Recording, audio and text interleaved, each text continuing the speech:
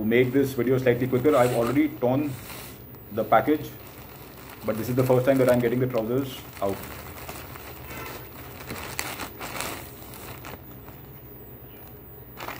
The packaging was good in the sense the trousers came unharmed. The plastic inside is also unharmed and is okay. The seller is Empyrean, or this is the actual seller, and it says empyreanstore.com, and these are the other brands that they deal in.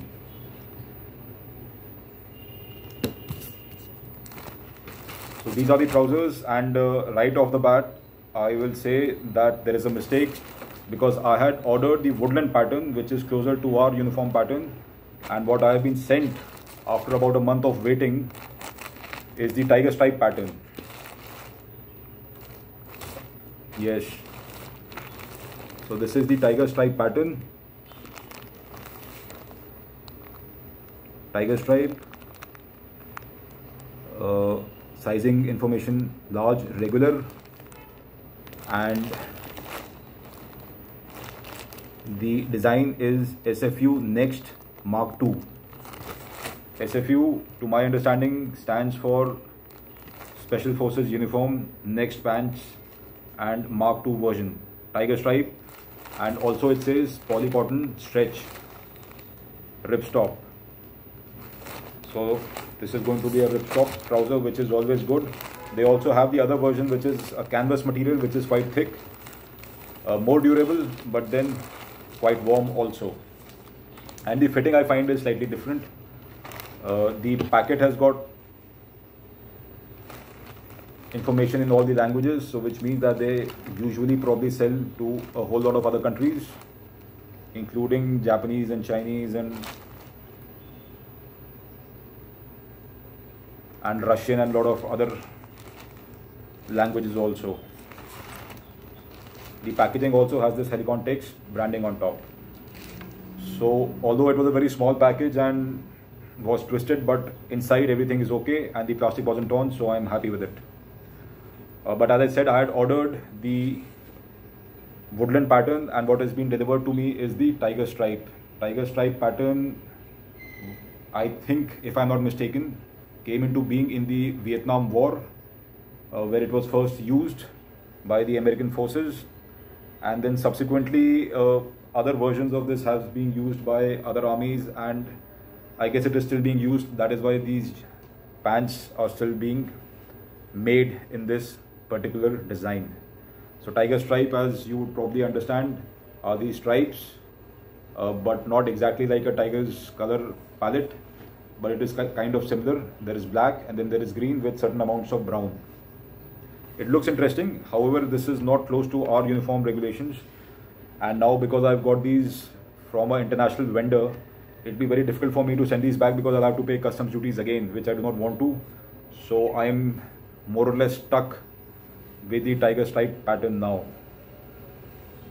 In field areas we can wear whatever the hell that we want to wear, but generally it is much better to be closer to the uniform as much as possible for effective IFF, identification of friend and foe.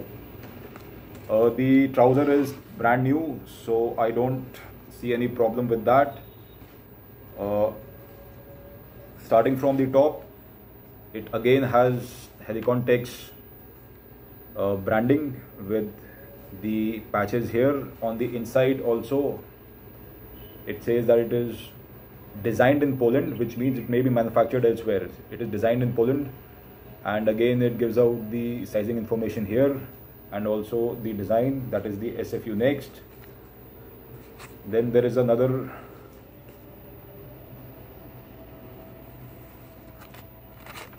patch here. This says, again it says SFU Next Pants, helikon-tex, and it says that it has got waistband adjustment, which I'll just show you,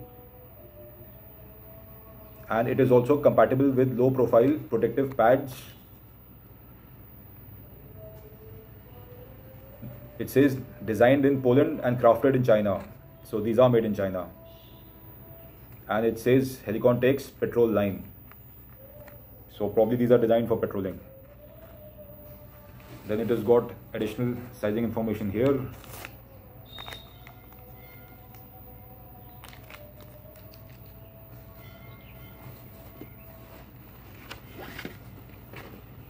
Okay, starting from the top, it has got a button closure. It has got in fact 2 buttons right at the top, and the zip also is all buttons. Thereafter, coming on to the side, to adjust the waist, you have this velcro which you can tighten to reduce the waist size, or you can loosen it up to the full extent possible. So these are the velcro on both sides for tightening and loosening the trousers.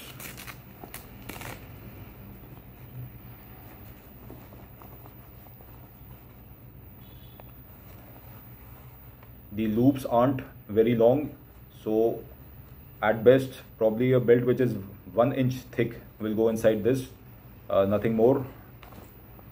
Thick web belts will not be possible to wear with these. Front pockets. Front pockets are cut like a jeans pocket. I would have wanted them to be slightly more spacious, in the sense allowing more space for the hand. On the inside, the depth is kind of okay, should have been slightly more, not too much. And on the inside also they've given this tiger stripe cloth, so which is okay. There is no division inside the front pockets. On the other hand also, same pocket with no division. Again, it has the cut off with jeans. So that is the front pocket. Then again on the front, there are these small pockets for you to put in small items. This should be able to take in small pistol magazines, or maybe a tactical knife, or maybe a torch, a small version, or any other small things that you want to put inside. So it's got one slit pocket here and one slit pocket here also. So it's got 2 pockets here on both sides. These are slit pockets. They don't have any velcro, however they have this small piece of cloth which is overlapping the pocket itself. Then coming on to the main pocket,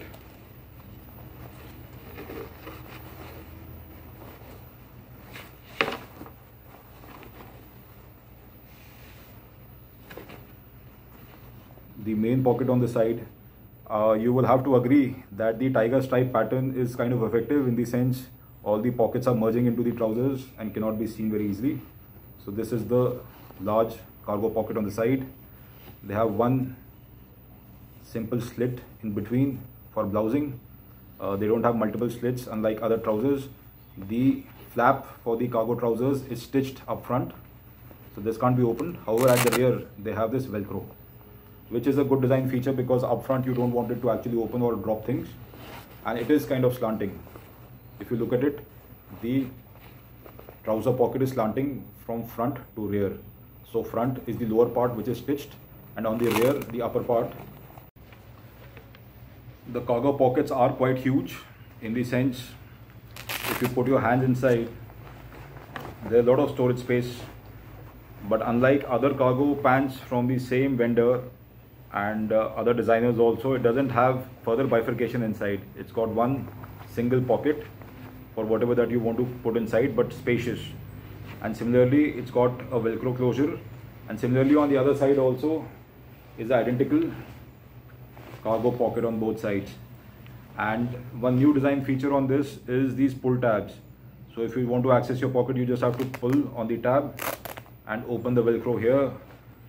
And maybe on other parts also they might have given these pull tabs.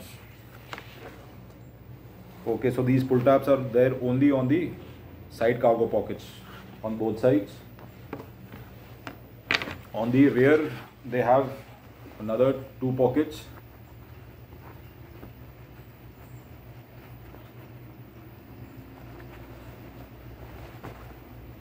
They're also not very deep, fit for keeping small items only, and they have this flap stitched onto the cloth to keep it closed. There is no velcro for securing things inside.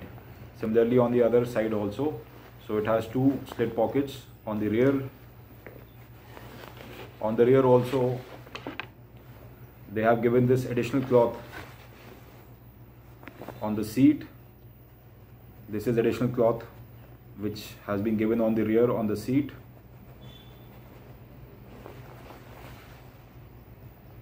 So which is a good design feature, because this area takes a lot of abrasion when you're sitting down, especially out in the field. So that is a good design feature.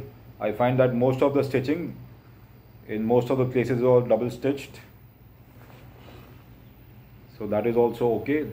There is bar tacking also on stress points. There is bar tacking. That is multiple layers of stitching so that it doesn't come loose.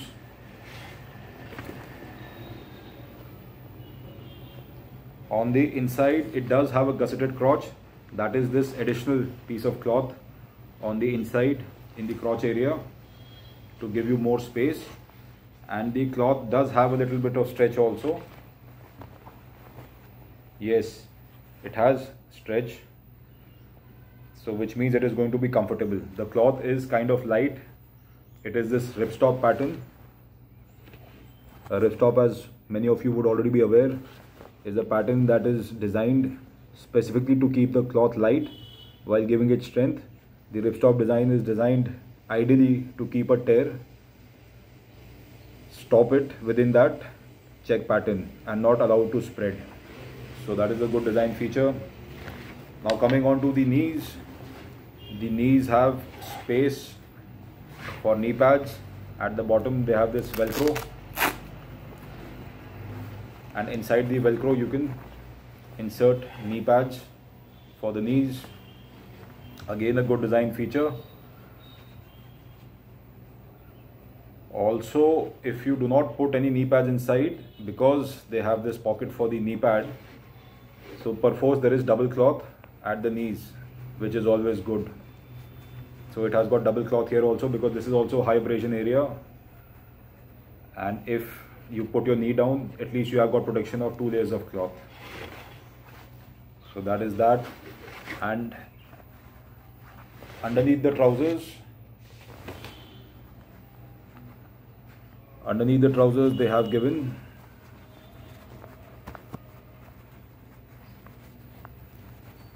this additional ribbon for you to